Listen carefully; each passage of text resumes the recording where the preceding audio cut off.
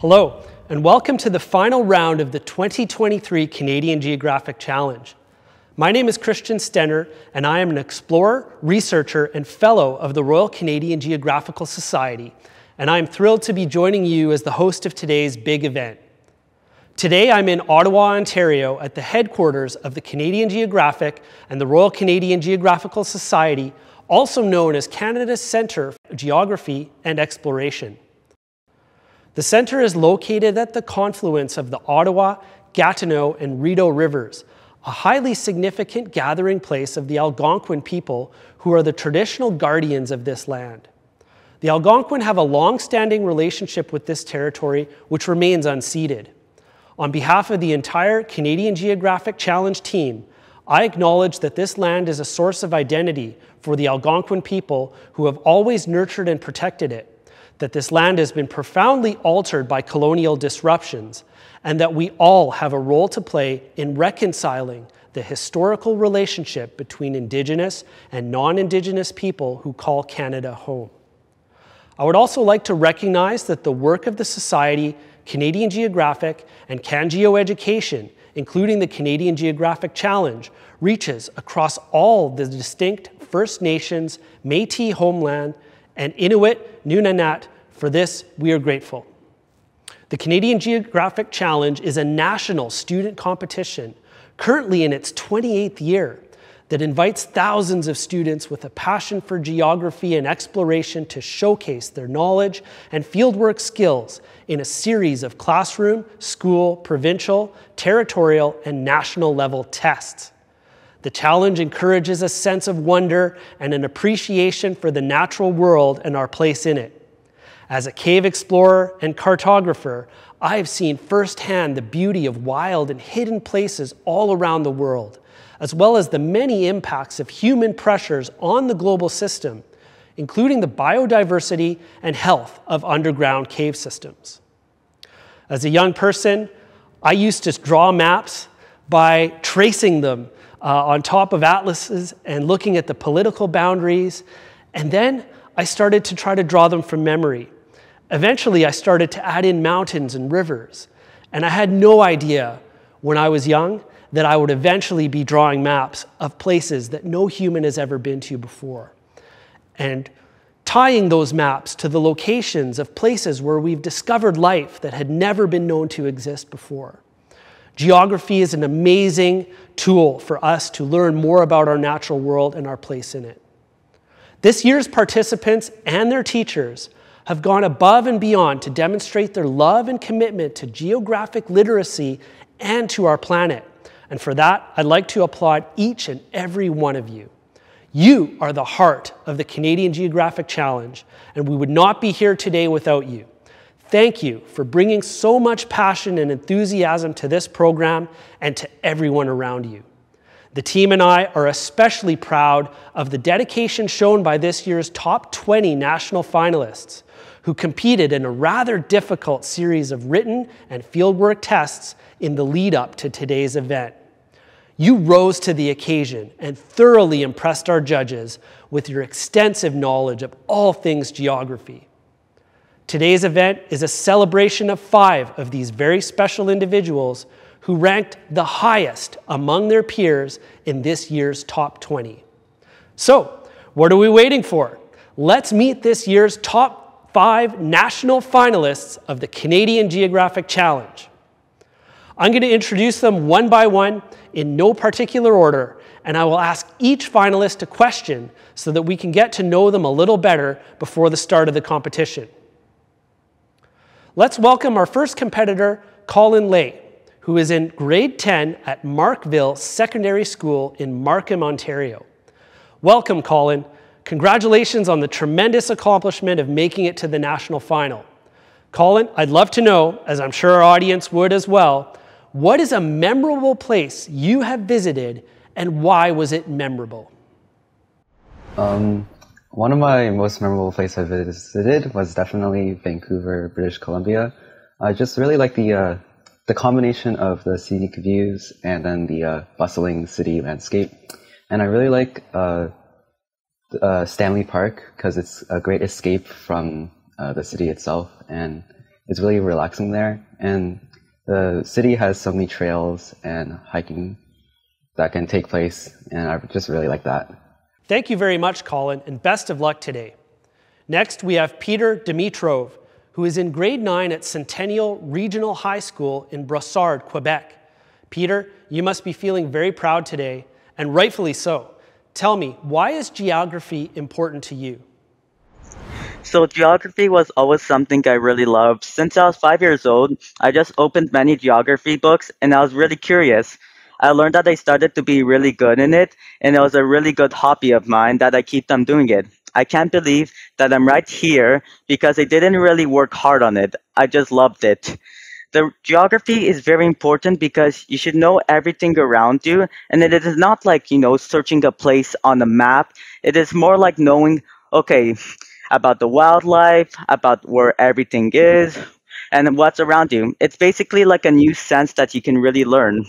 I know you said that you didn't work hard, but think about it this way. If you do what you love, it's not really work. So that's awesome. Thank you. Now, let's welcome Christian Krolvetsky, who is in grade 9 at Resurrection Catholic Secondary School in Kitchener, Ontario. Welcome, Christian, and a big congratulations to you. I would love to hear a little bit about why you like geography. So I remember back when I was like 6 years old, I got my hand on a first atlas, and I just loved all the little secrets you can find, where you can stare at a map for hours and not find half of what you're searching for. You can find, oh, there's a little city there, or oh, this is a cool lake. And because I also love travel, it's also really cool to see those places on a map and then actually be there. And I think that's what brought me into geography first, is just the wonder of what you can find on a map.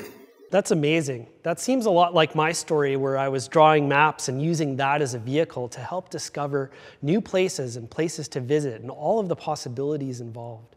Thank you, Christian. Good luck in today's competition. Our next competitor is Pavlos Konstas, a grade 10 student from London Central Secondary School in London, Ontario. Welcome to the stage, Pavlos. My question for you is, what do you find exciting about geography? Well, geography is so great because it teaches you about how the world is organized and how it functions. One of my favorite subjects in school is chemistry, which teaches us how the world around us functions on a microscopic level, so all of the atoms and all of the interactions between them. But geography tells us the bigger picture, how the world works around us on a macroscopic scale, how rivers and societies interact with each other, and it provides us a whole new perspective on how the world works. Thank you, Pavlos. I share your enthusiasm. Geography really is at the center of our understanding of how the world works. And finally, we have Dhruv Shukla, a grade 9 student from Maple High School in Woodbridge, Ontario. Dhruv, well done, my friend. This is quite the accomplishment. Tell me about a memorable place you have visited and why it had an impact on you. So the most memorable place I've been to is probably Niagara Falls, and it's probably because my family lives pretty close to it, 100 kilometers away, and we go there at least twice a year, and it's always amazing to see how the valleys and the stuff have been created, where the river flows after it falls off Niagara Falls, just from land erosion. And one fascinating thing that I think about Niagara is even if the temperature is -20 in the winters, the falls never freezes, which is pretty crazy because the water should freeze at 0 degrees.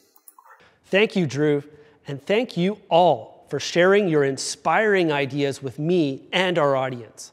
I'll say it again, congratulations on making it to the national final. Now, before we get the competition underway, let's review how the event is going to proceed. There are 5 rounds in the national final today, which include 3 Dutch auction questions. Each round will have a different theme and approximately 8 to 10 questions.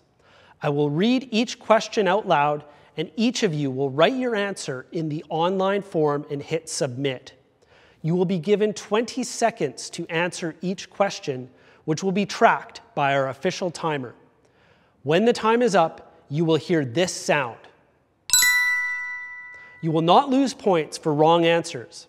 If you do not know the answer, please respond with a question mark so we know there is no technical issue with the form. If you do not submit your answer before the 20 seconds are up, you will not be marked on that question. All questions are worth 1 point, with the exception of the Dutch auction questions, which I will explain later in the competition. We have official scorekeepers behind the scenes, working with our judges, and I will let you know your scores at the end of each round. During the course of the competition, you are each allowed 2 opportunities to ask for a question to be repeated. The official scorekeepers will keep track of this.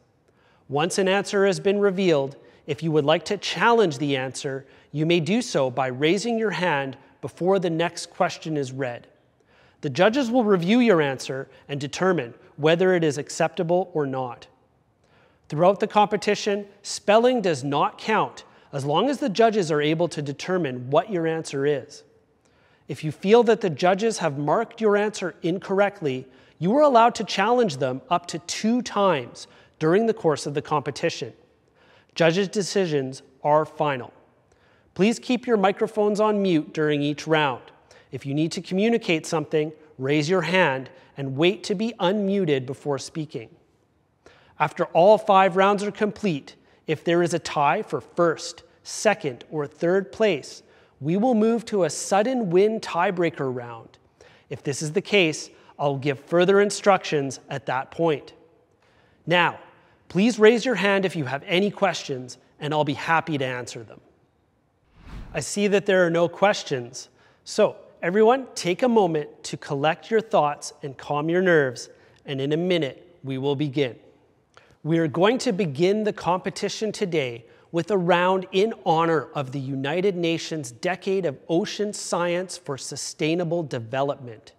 This initiative, which the UN launched in 2021, is a massive undertaking that aims to raise awareness of the many problems currently faced by the global ocean and the scientific research needed to solve them. The project's motto is, "The science we need for the ocean we want." And by 2030, the UN hopes that the world will have more of both. There are 9 questions in this round, each worth 1 point. Is everyone ready? Okay, let's get started with our first round. Here's your first question. Which marine organism is responsible for producing about 50% of the oxygen in the Earth's atmosphere?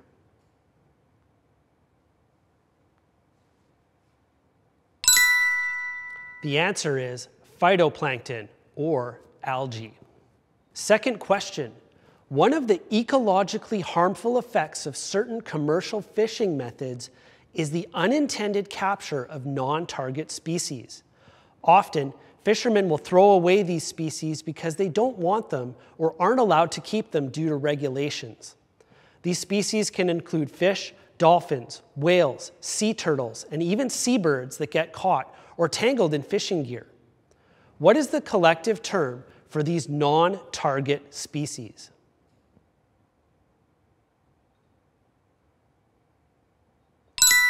The answer is bycatch. Moving on to the third question. A mass coral bleaching event from 2014 to 2017 affected more than 70% of coral reefs around the world.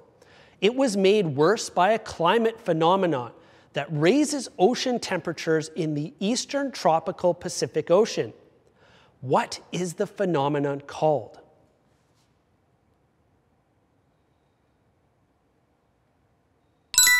The answer is El Niño. Our fourth question is, which critically endangered whale species, whose feeding grounds can be found along the eastern coast of Canada, has fewer than 360 individuals living in the wild, having been hunted to near extinction by the late 1800s?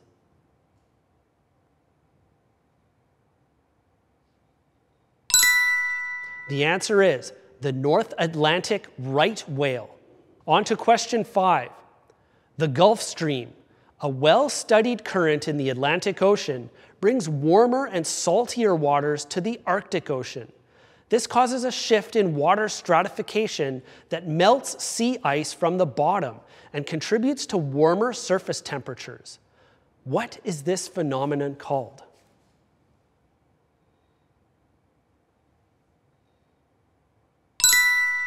The answer is Atlantification. We're halfway through the first round. Here's question number 6. When an excess of nutrients enters estuaries or coastal waters, it can result in harmful algal blooms and plant growth, dead zones, and fish mortality. What is the term for this process?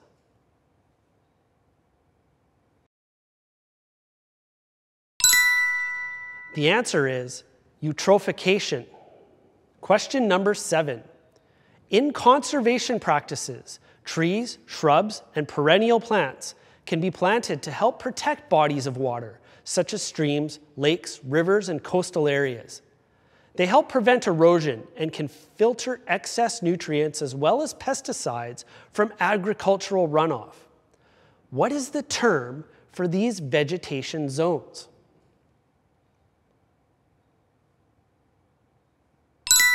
The answer is riparian buffer.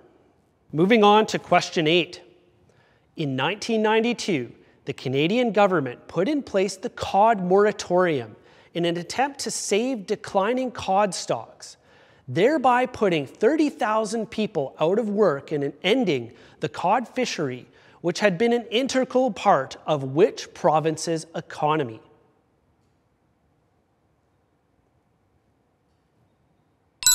The answer is Newfoundland and Labrador. The 9th and last question is, in Canada, there exists a globally unique ecosystem that was once thought to have gone extinct millions of years ago. In 1987, scientists discovered a special type of living reef system made up of organisms with skeletal structures made of silica. What are these reef organisms called?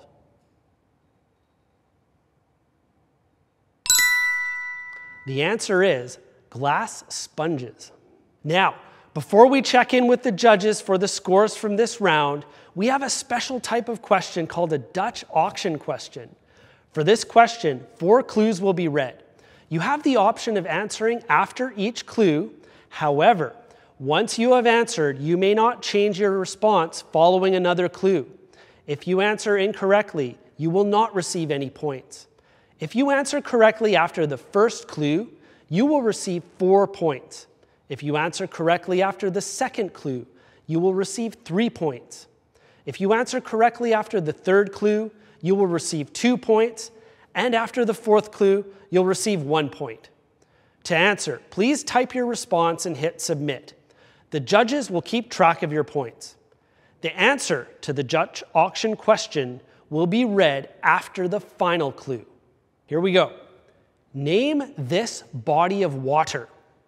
For 4 points, your first clue is the Calypso Deep, which is the deepest point in the Mediterranean Sea, is located in this body of water at a depth of 5,267 meters.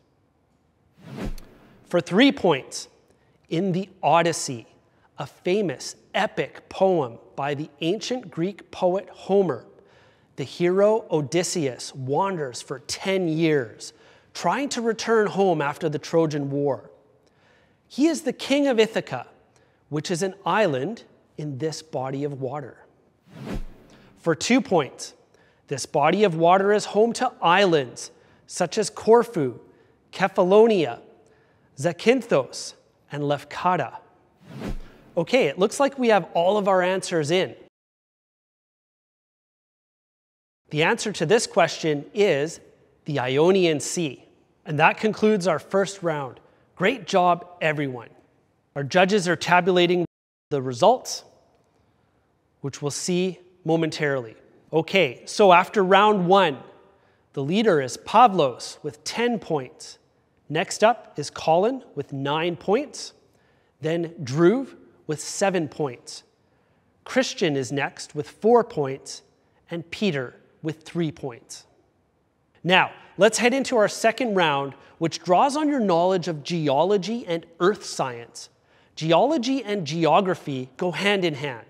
Geology is concerned with the physical structure, substance, evolution, and dynamics of the earth, whereas geography is the study of place and the relationships between people and their environments. To deepen our understanding of the planet, its processes, and our role as stewards, we must look at areas of concern and opportunities for improvement from a perspective that combines all aspects of the earth sciences. Observing the Earth from space helps with this too. This round will feature 10 questions, each worth 1 point. Is everyone ready? Okay, let's get round 2 underway. First question. What is the name for the type of fault in which the rock on one side of the fault plane has moved downward relative to the other side?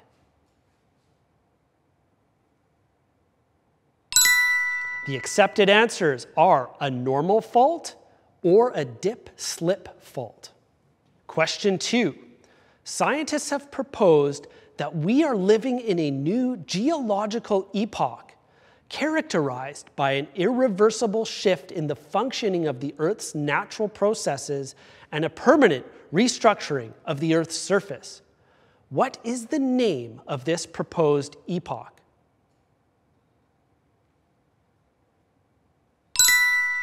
The answer is the Anthropocene.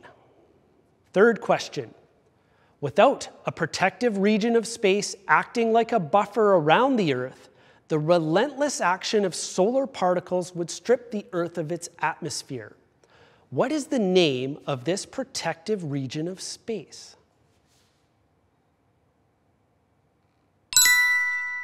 The answer is the magnetosphere. Moving on to the fourth question. What is the most abundant chemical element in the Earth's crust by mass?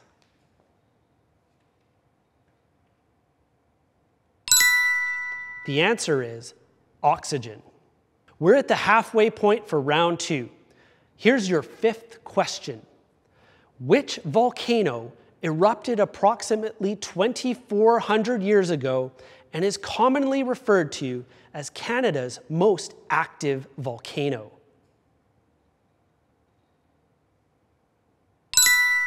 The answer is Mount Meager.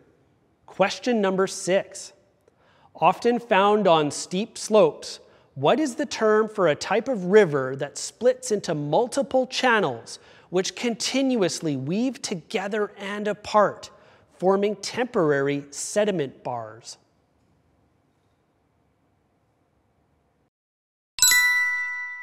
The answer is a braided river or a braided stream. Question 7. Indonesia has had some of the largest and deadliest volcanic eruptions in history. What is the name of their most active volcano, which erupted in 2010, resulting in hundreds of casualties and forcing thousands from their homes?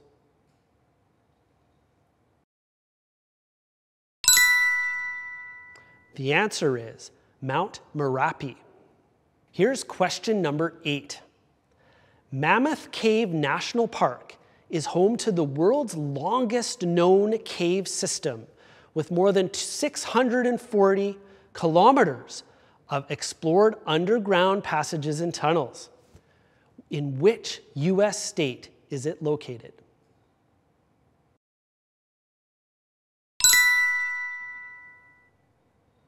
The answer is Kentucky.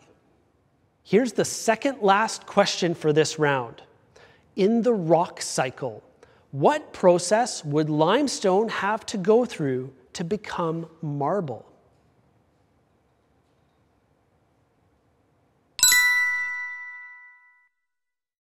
The answer is heat and pressure, also known as metamorphism. Also acceptable would be crystallization. And now, the final question for round 2. What is the term for the narrowest part of an alluvial fan, and what is the term for the broad part? You must answer both correctly to receive the point.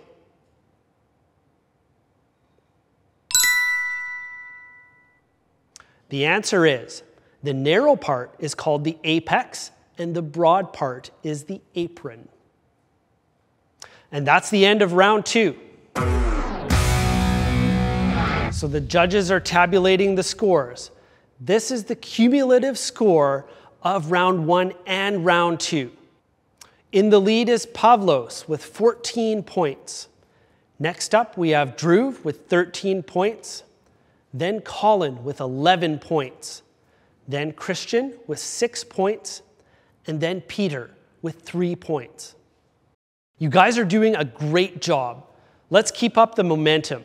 We're now heading into round 3, which focuses on the theme of conflict and peace. Around the world today, there are ongoing armed conflicts and human rights injustices, many of which have roots in historical wars, ethnic clashes, gender inequalities, and territorial disputes. Learning our history is crucial to better understanding one another and to forming stronger relationships with our neighbors at home and around the world. It is even more important to recognize that there are many examples of peaceful solutions where nations have come together to put an end to strife, find common ground, and create institutions and laws that protect human rights. This round will explore not only historical and current day conflicts, but also treaties and organizations focused on peace and prosperity. This round features 10 questions, each worth 1 point. Is everyone ready? Okay, let's dive in. Here's your first question. The International Criminal Court is an intergovernmental organization and tribunal with jurisdiction over international crimes such as genocide, crimes against humanity, and war crimes. In which city is the court's seat located?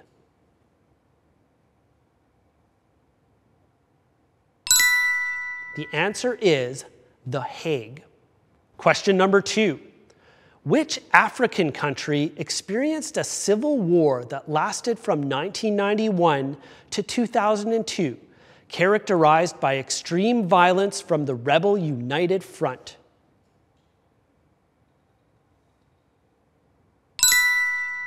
The answer is Sierra Leone. Third question. The War of 1812 was fought between the United States and Britain. Canada played a major role in the conflict as a British colony and relied on the support of First Nations allies. Which treaty officially ended the War of 1812?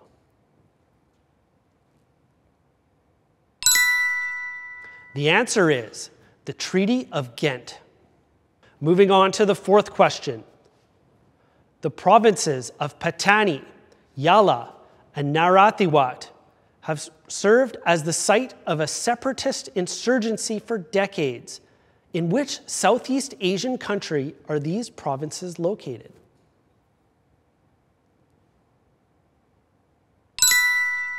The answer is Thailand. Question 5. Which country was the site of the first and only successful slave revolution, leading to their independence from French colonial rule in 1804?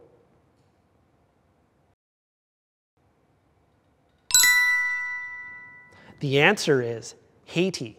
Question number 6. There are 6 official languages of the United Nations. 3 of the languages are English, Chinese, and French. Name the other 3 official languages for a full point.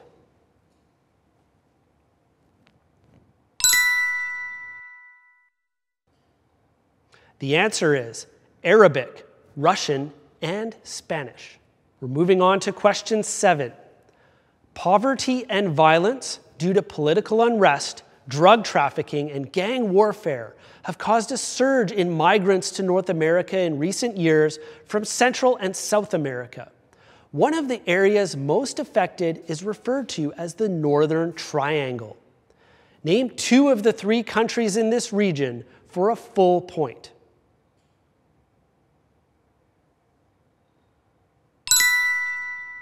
Possible answers include El Salvador, Guatemala, or Honduras?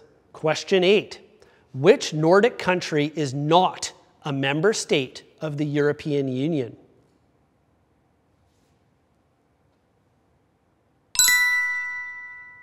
The answer is Norway. Here's the second last question for this round. Which two countries have an elaborate ceremonial changing of the guard at the Atari-Waga border that resulted from a partition enforced after the departure of British colonial rule? Name both countries for the full point.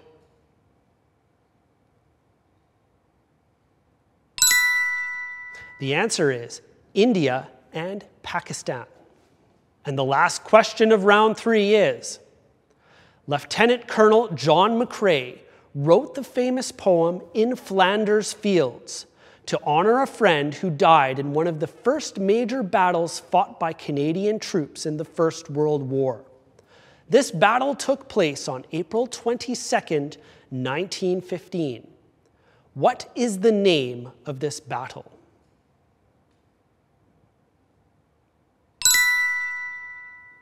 The answer is the Battle of Ypres. Okay, before we check in with the scoreboard for the third round, we have another Dutch auction question. As a reminder, here's how the point system works. 4 clues will be read. You have the option of answering after each clue. However, once you have answered, you may not change your response following another clue. If you answer incorrectly, you will not receive any points. If you answer correctly after the first clue, you will receive 4 points. After the second clue, 3 points, and so on. When you know the answer, type it in and hit submit. The judges will keep track of the scores. The answer to the Dutch auction question will be read after the final clue. Is everybody ready? Okay, here we go. Name this treaty. For 4 points, your first clue is, this treaty is recognized as the oldest treaty between the first peoples of Turtle Island and European settlers. For 3 points, this treaty features 2 purple rows on a white background, symbolizing 2 vessels traveling down the same river, meaning each nation has their own laws, customs, and ways of knowing and being that are equally valid. For 2 points, this treaty was negotiated in 1613 between the Dutch and the Haudenosaunee. For 1 point, this treaty was not recorded on paper, but was instead made up of many purple and white beads carved from mollusk shells and quahog clams, which can be found on the shores of lakes and rivers in Haudenosaunee territory.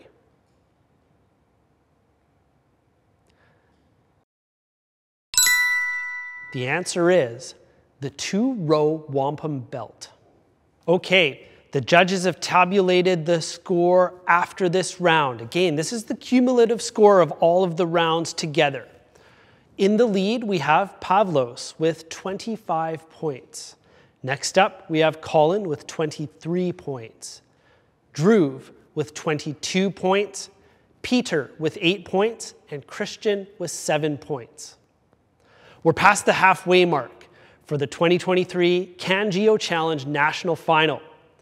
Everyone keep up the amazing work as we head into round 4, which is all about weather and climate. From strange weather phenomena and natural disasters to the everyday processes that help us predict the weather forecast, the world of meteorology and climatology is full of fascinating facts and surprises. In this round, we'll explore the Earth's atmosphere and the systems that keep our planet functioning, as well as the consequences of upsetting the balance through climate change. There are 10 questions in this round, each worth 1 point. Is everybody ready? Okay, let's begin round 4. Here's your first question. What is the name for the atmospheric circulation pattern that influences climate in the tropics, with hot air rising at the equator and sinking at 30 degrees latitude, both in the north and south?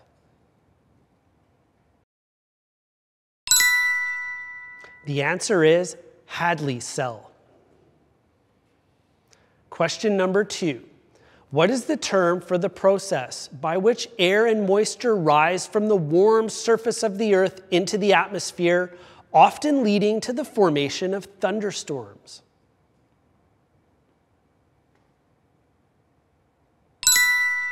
The answer is convection. Moving on to the third question. What is the name for the phenomenon where air temperature increases with height, which can result in smog due to pollutants becoming trapped near the surface of the Earth?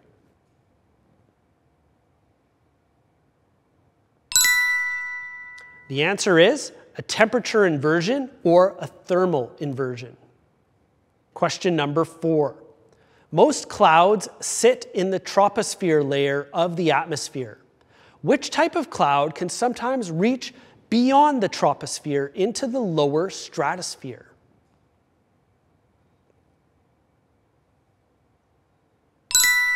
The answer is cumulonimbus clouds. Other possible answers may include stratospheric, as in polar stratospheric clouds, and cirrus clouds. Question 5. One of the worst typhoons on record, the Category 5 storm, known as Super Typhoon Haiyan, caused widespread devastation across Southeast Asia in 2013. Which country was most affected by this natural disaster with a death toll of more than 6,000?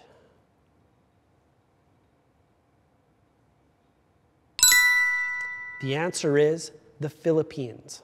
Question number 6. Relative humidity is the measure of the amount of moisture in the air relative to the maximum amount it could hold at a given temperature. What instrument do meteorologists use to measure humidity?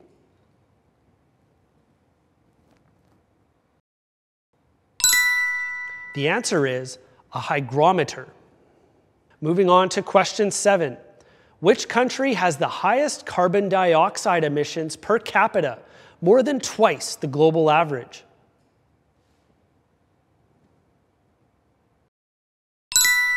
The answer is the United States. Question 8. The ozone layer is responsible for absorbing the majority of the sun's harmful radiation. A group of chemical coolants that were once used in refrigerators and aerosol sprays led to the thinning of the ozone layer, which is still not fully recovered today. Which chemical element did these coolants release into the atmosphere?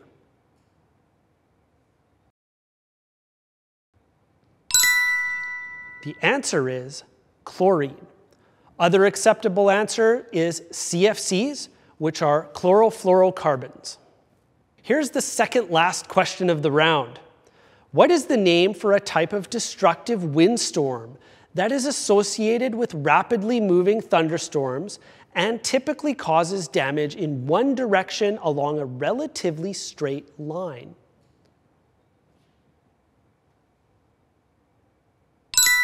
The answer is a derecho. This is the final question for round 4. The Köppen climate classification is a widely used system that corresponds to vegetation zones. The classification is divided into several main climate types based on seasonal precipitation and temperature. Of the main climate classifications, how many types are there?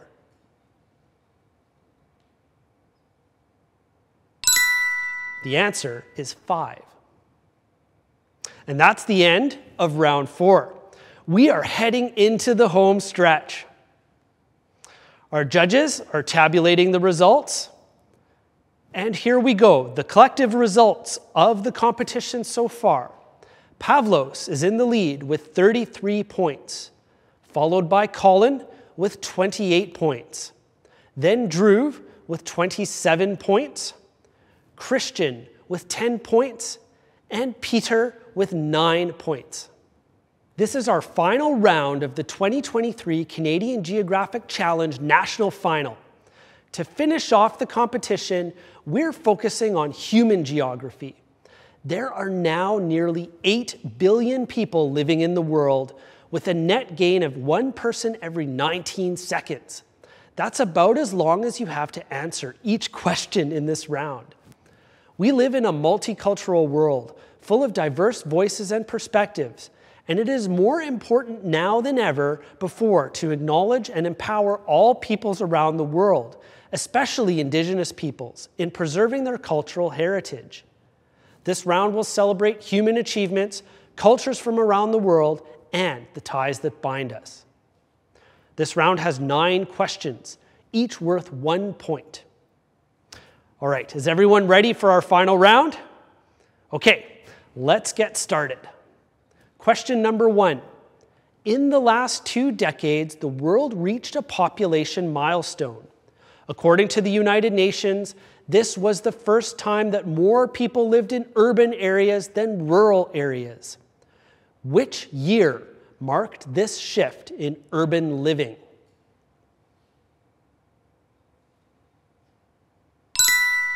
The answer is 2007.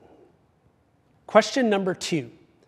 In the last census of the Canadian population, there were more than 250 ethnic origins or ancestries recorded. What is the largest non-European ethnic group in Canada with about 1.8 million people?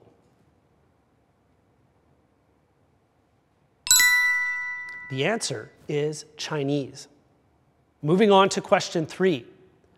More than 70 distinct Indigenous languages are spoken across Canada, which fall into 12 separate language families.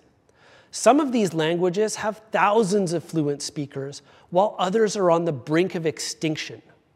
What is the most spoken Indigenous language among First Nations people in Atlantic Canada?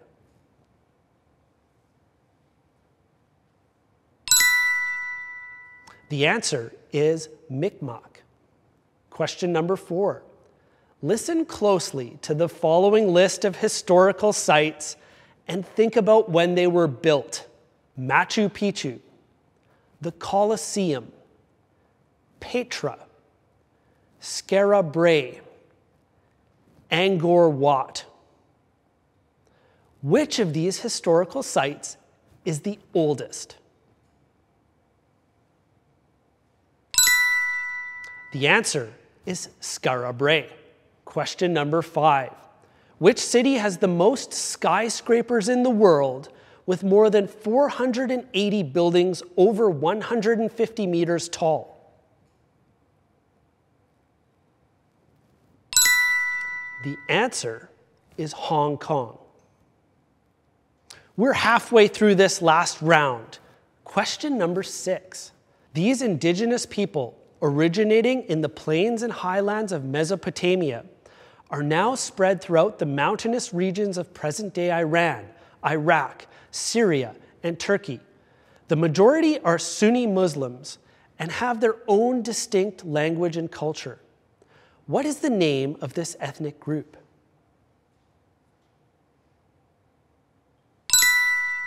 The answer is the Kurds or Kurdish people. Question 7 is, what took 10 years to build and officially opened on November 17, 1869, revolutionizing trade by connecting the Mediterranean Sea to the Indian Ocean?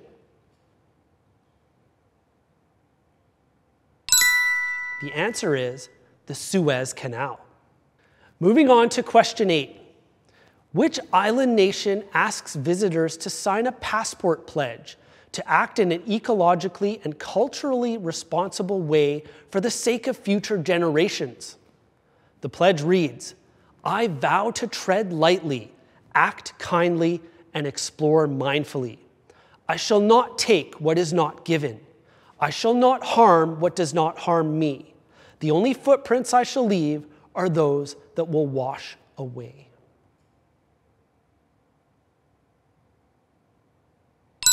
The answer is Palau. We're almost at the end. Here's question 9. What term refers to a common language, which historically has been used among speakers of different languages for the purposes of trade and commerce?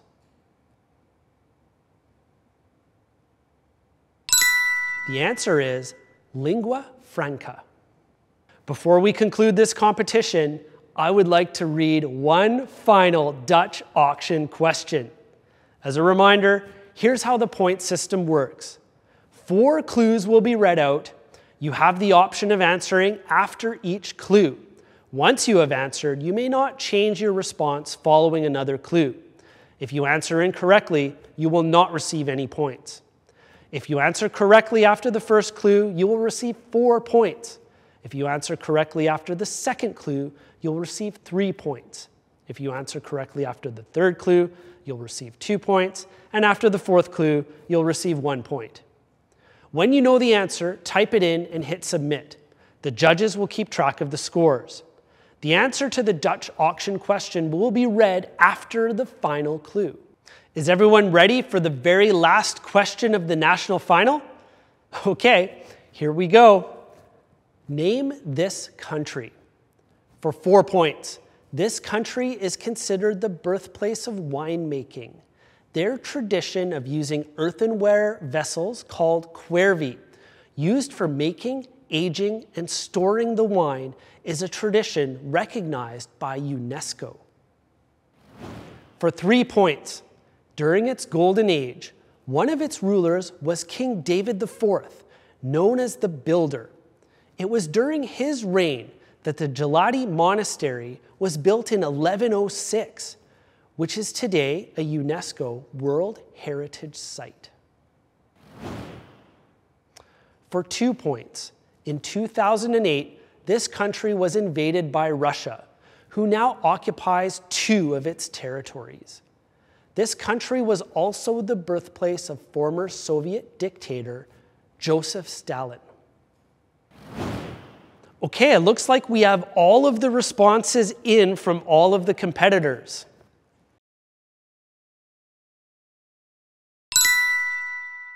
The answer is Georgia. Amazing finale, everyone. Let's give them a well-deserved round of applause. Now, let's let the judges tally the final scores. And now for the final result, let's take a look at the scores.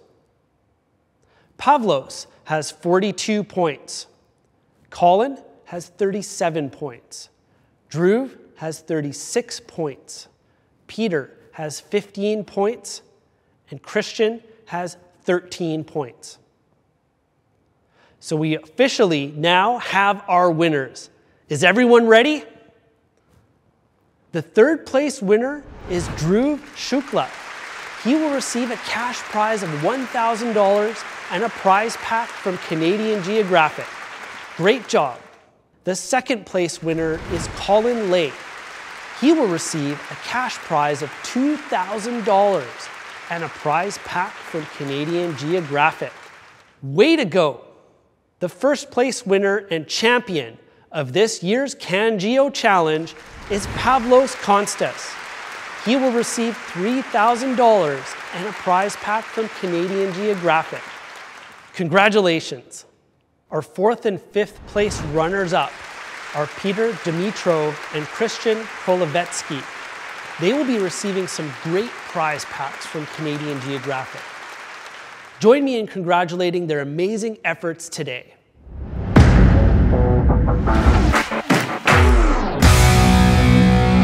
We have come to the end of the 2023 Canadian Geographic Challenge. I just want to take this time to say thank you to our finalists. The CanGeo Challenge, from the classroom level to the national final, highlights the importance of geography and being a geo-literate citizen. The 5 of you embody what it means to be geographically literate, lifelong learners who value global citizenship. You exemplify the values of the challenge: CanGeo education, Canadian Geographic, and the Society. All of you have really impressed us with your knowledge of Canada, the world, and the issues affecting our communities here at home and around the world. I would like to thank you and all 20 of our national finalists who did such a wonderful job with their tests this year. I would also like to thank your families and teachers who have supported you along the way. And finally, Thanks go out to the CanGeo staff, the Society's explorers and fellows, our judges, and the audience for tuning in. Congratulations to our winners once again, and best of luck in your own personal journeys. Now, go and celebrate and continue exploring the world around you.